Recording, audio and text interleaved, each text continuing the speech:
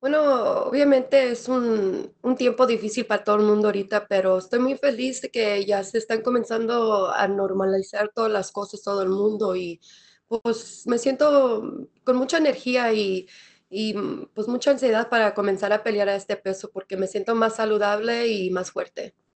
Tenías una pelea complicada originalmente contra Antonina, pero ahora una pelea mejor en todos los aspectos, ¿no? Pelea estelar, la número uno del ranking, que es Jessica Ay. ¿Qué te puede dar una victoria ante Jessica en esta primera pelea en las 125 libras? Bueno, esta pelea se me va a significar bien, algo muy grande para mí, la pelea más grande de mi carrera.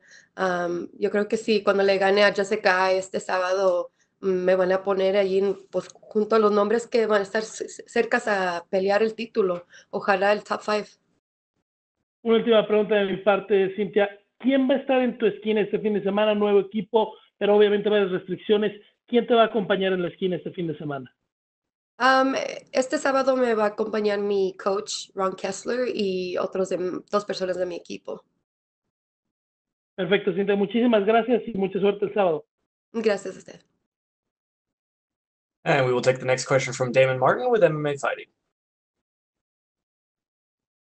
Hey, Cynthia, obviously this is a big opportunity in your first flyweight fight. You were going to fight Antonina Shevchenko, and now you're getting Jessica Ai in a main event. What was your reaction when you not only got the name, but also found out you're going to be in a main event in your flyweight debut?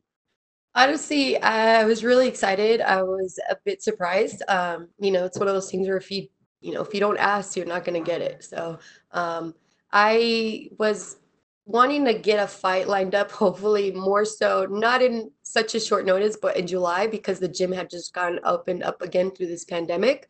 And I was noticing that everybody was getting matched up, in the flyweight division. And I was like, man, especially at my fight had got canceled originally with Antonina. I was like, who's available? And there was only like two people available, and one of them happened to be Jessica I. So I shot my manager a message and I said, hey, does Jessica have anything lined up? She doesn't. I would love to fight her in July. And he's like, well, let me check. And then they came back with, well, how about main event in 3 weeks? I'm like, holy crap. I was like, okay, yes.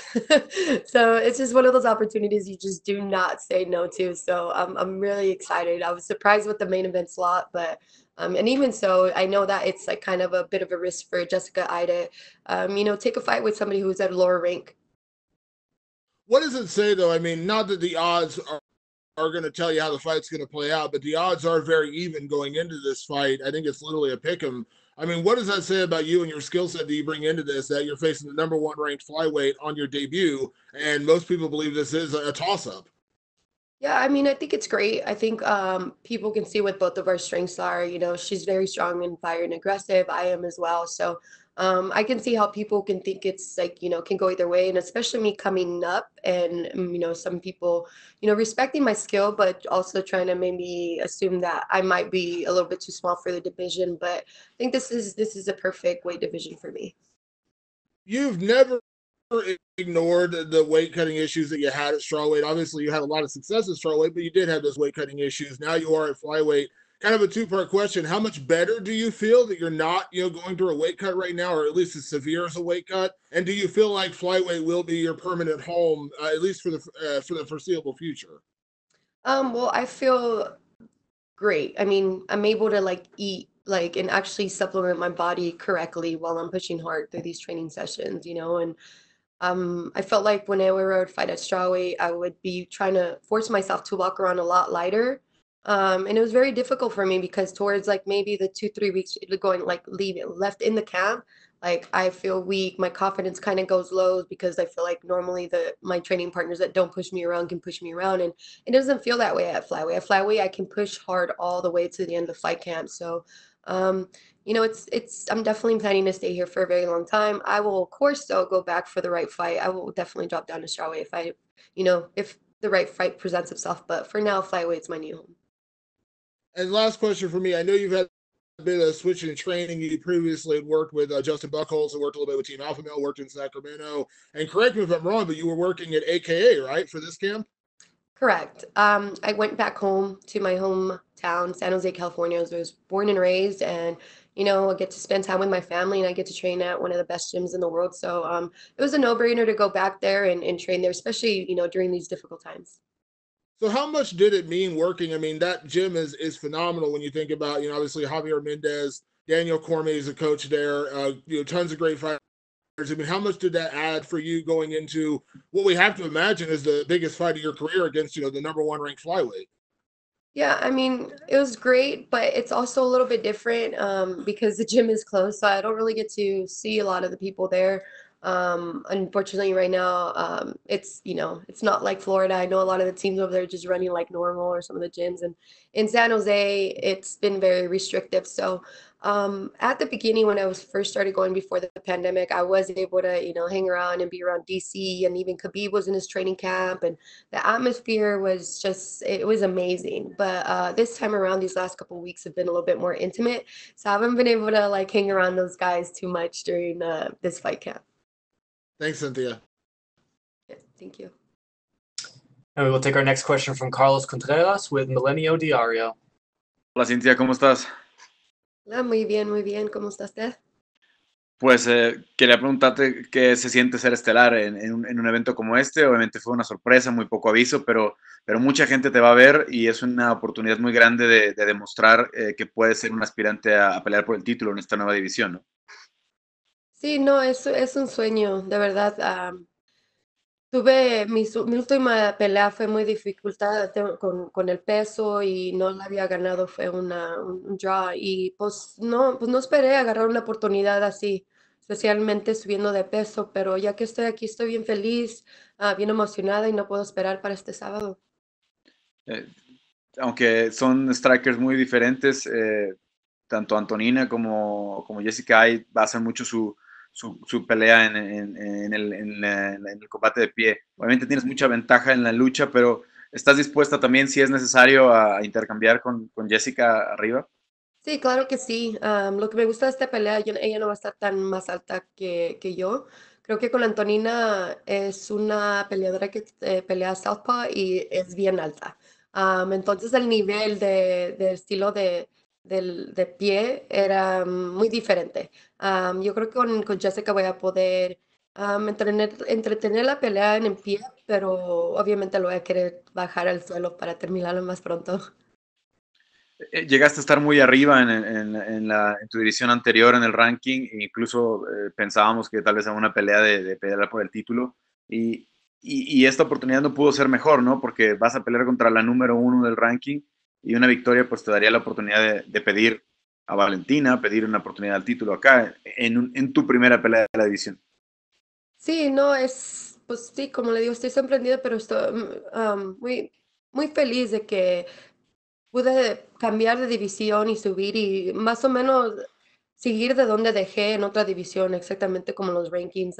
Me había quedado ahí como en los 10, en el ranking número 10. Subí a un tiempo a número 6, entonces regresar ahí más o menos es donde, pues, es donde quiero estar y yo creo que merezco estar ahí. Entonces con esta pelea voy a llegar aquí en esta división. Finalmente, Cintia, quiero preguntarte cómo te ha recibido American Kickboxing Academy, AKA, con Javier Méndez y todos los mexicanos que están por allá, que seguramente ya pudiste platicar con algunos. Sí, no, pues allí es donde son mis raíces, que nací allí en San José, California, hay muchos mexicanos, americanos y pues todos los conocemos, entonces cuando sabían que iba a regresar, todos estaban felices, apoyándome y pues todo está sirviendo muy bien, creo que hice el choice correcto. Gracias, Cintia. Buena pelea. Gracias. And we will take our next question from Ron Kruk with the final round. Hey, Cynthia, thank you so much for the time. Pat Miletich and I called your one and only fight in the LFA, Cynthia. I'd quickly like to talk about your time in that organization. You get the one win in the LFA, and the UFC comes calling quickly and signs you. Could you talk about how that fight in the LFA helped prepare you for the UFC? Yeah, I mean, absolutely. LFA, I think that was their first show when they were combined. They're originally RFA and Legacy. So we always knew that that was like a stage for like, a UFC feeder. Some of the best fought there before getting into the UFC. So I knew that if I made a good showcasing for that one, that I would be under the UFC's radar. And you certainly were. It was only your third professional bout. You earned the TKO win over Montana De La Rosa. And as I said, signed immediately after by the UFC. What do you remember about that fight against De La Rosa?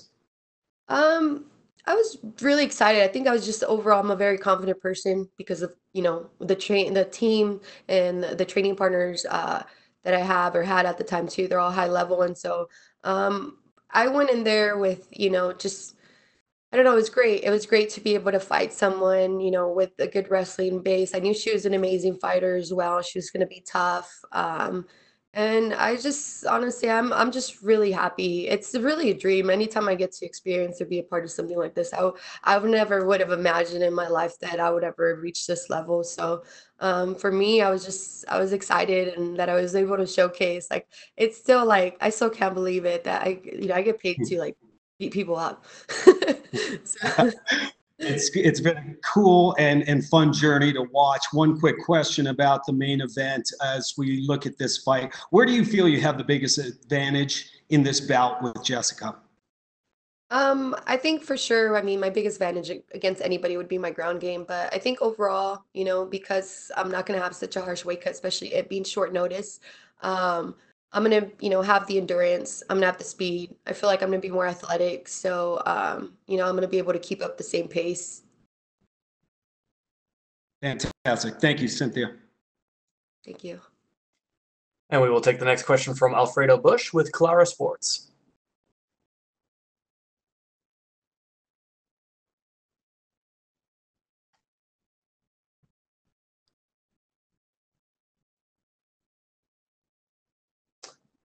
Hola, hola, ¿me escuchas? Sí, sí, lo escucho bien. Perfecto, qué bueno. Oye, para preguntarte acerca de qué tan acostumbrada estás a la división. Es decir, una cosa es que cambies, que vayas hacia arriba, pero qué tan acostumbrada estás a poder pelear en 125. No, pues yo comencé en mis días de amateur, peleé unas peleas a 135 y luego las demás fueron a 125. Ya después cuando hice mi primer pelea de debut de profesional, peleé una a 125 y luego bajé a 120 porque a ese tiempo no había la división de 125 en el UFC. Entonces dije, pues voy a tener que hacer así más, obviamente más estricto con la dieta y pues me sentía un poquito más débil, pero dije, voy a hacerlo porque es la única división y mi último goal es llegar al UFC. Entonces, la segunda pelea fue a 120, la tercera a 115 y luego entré al UFC. Entonces, ya después de, muchos tiempos y ya que me ha sido difícil tratar de seguir peleando ahí, creo que es tiempo para regresar donde yo creo que merezco, yo tengo que pelear a 125 porque el 115 era muy difícil para mí para cortar ese peso. Y justamente el que te sientas mejor ahí, que tengas más fortaleza en ese aspecto, incluso mentalmente, ¿qué tanto te da una ventaja sobre Jessica en este caso para la pelea de este fin de semana? Sí, pues es una ventaja grande porque cuando unos cortan mucho peso, tienen miedo que a lo mejor se van a cansar o le va a afectar en la pelea. Y pues es algo que yo no me voy a tener que preocupar. Voy a poder pelear, 5 rounds fuerte, porque igual como si fuera otro día de entrenamiento. No voy a estar sufriendo, esta semana he comido muy bien, entonces me siento mucho más mejor y creo que esto es lo que me va a ayudar más a mí. La última de mi parte, el cambiar, el que te llegue todo de repente, ¿no? En medio de la pandemia, pero que tengas un main event y que además sea una pelea que no sea de 3, sino de 5 rounds. ¿Cómo te hace sentir que además el UFC haya pensado en ti para decir, bueno, no importa, vamos a ponerla en esta contienda? Bueno, es una oportunidad que no puedes, que tienes que tomar. No la puedes negar. Yo al principio quería pelear en julio porque especialmente con el pandemic se habían cerrado los gimnasios, pero ya que los abrieron y pues yo estuve entrenando afuera del gimnasio para estar lista en caso de cuando abrieran, pero No, la verdad yo estoy bien emocionada, feliz. Yo creo que sí es algo que vamos a tomar, que es algo de que es 5 rounds en vez de 3 rounds, pero ella está en el mismo lugar que yo. No es como si estoy yendo contra alguien que no está yendo por un pandemia que no le ha afectado a ella, porque yo sé que también también le What time do entraron you al get to? gym. Ella no sabía, no tuvo mucho tiempo para entrenar, entonces todos estamos como pues en el mismo lugar tratando de hacerlo mejor en este tiempo. Perfecto, muchas gracias, que te vaya muy bien. Sí, gracias a usted. And we will take our next question from Gabriel Gonzalez with Cage Side Press. Hi, Cynthia. Quick question. Training out of AKA, do you know if Daniel Cormier is commentating this week? I'm not sure. I don't think he is, but I'm not sure. I ask because with no fans, people have talked about, oh, they can hear Cormier, he's the cheat code and everything I else. would I would have ask you, would you, had an extra corner there. I was going to say, if he was, or do you feel like you would take advantage of that to kind of listen out for him if that were the case? But I'm gonna be listening to everybody. I'm gonna listen to commentators. I'm gonna listen to her team, so I know what the heck is coming, But obviously, and it's funny because uh, that's actually something that I've done in other previous fights. I mean, I've never fought when there was no crowd, but obviously at a smaller venue, and I can hear their corners. So I remember just almost listening to their corner, knowing what's gonna come before, listening to my corner. So I'm excited. I'm excited to see what that's gonna be like. I think it's gonna be a game changer for sure. Can you talk about your personal experience this week? Obviously, you go through all the things, the testing, they have you isolated. Can you just talk about how that's been for you personally and just the mood? I mean, it's been honestly very different from other fight weeks, that's for sure. Especially here in Vegas. I don't think I've ever seen Vegas, so down. It's always so vibrant, people everywhere going crazy. So it's definitely been more chilled out, more security. So we're taking extra precautions. The UFC's been doing a great job to make sure that we're taking care of and that we're safe, and we don't got people coming in and out. And it's been going great so far. We're dealing with it the best way we can. I'm so happy that that we're able to come back. Especially during this time. I know a lot of people can't work, so I'm extremely happy that the UFC's been able to make this happen. You've talked about your experience against now current UFC flyweights in the past, and I want to ask you about one of them because Joanne Calderwood, who's going to be fighting for the title. I mean, this is now your division. How do you see that fight going with JoJo and Valentina? I mean, I think it's gonna be a lot closer than what most people think. I feel like Joanne Calderwood has made a lot of improvements since moving here to Vegas, and I think it's going to be definitely a more difficult fight for Valentina. But right now, I really don't see anybody giving her, a tough time right now as far as the top five. As an athlete, this isn't a big fight, obviously, former title challenger, main event on ESPN. You win this one, it's very easy to be like, hey, it's not a deep pool for Valentina, right? How do you, as the athlete, stay focused, make sure you're treating Jessica Ai with the respect she needs, and not get too ahead of yourself when you know the situation in flyweight? Yeah, I never look ahead. I mean, ahead of what my, opponent. For me, whoever I'm fighting, they're gonna be, the toughest opponent that I have to date. I don't look past that at all. I understand that she's the number one ranked fighter and where this could take me, but I'm a fighter. This is what I'm here for. But I never look past my opponents. Right now, the only thing I'm worried about is Jessica Ai. Perfect scenario, get a big victory on Saturday night. Some parts of Vegas are opening up, some have not. Have you thought about how you would celebrate if you can? Having sorry, what? Have you thought about how you would celebrate if you can? Oh, how I would celebrate if I don't know. I'll still probably like eat pizza or something. So hopefully I could still find pizza after my fight. That's always like my main thing, pizza and gummy bears. What are the toppings for your pizza? What's the Yeah. fight pizza look like? I'm sorry. Oh,